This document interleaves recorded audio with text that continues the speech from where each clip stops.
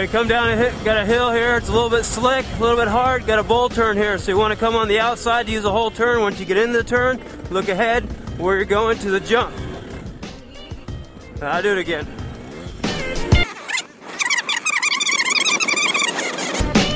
Here we have a long straightaway coming into a bowl turn here. So you want to start on a bowl turn, you want to start where the bowl starts and end where the bowl ends. Then you keep your momentum.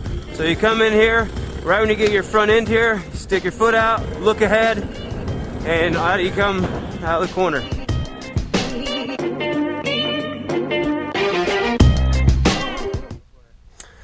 Alright, here we have a bowl turn. This bowl turn is pretty blue grooved and hard.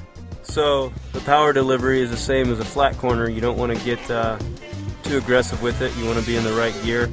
You can be a little bit more aggressive because you have a bank. In a bowl turn, if it's not rutted and it's a nice smooth one, you want to enter it where it starts, you want to exit it where it ends. Then you can keep your momentum up, then you can be on the gas a lot sooner.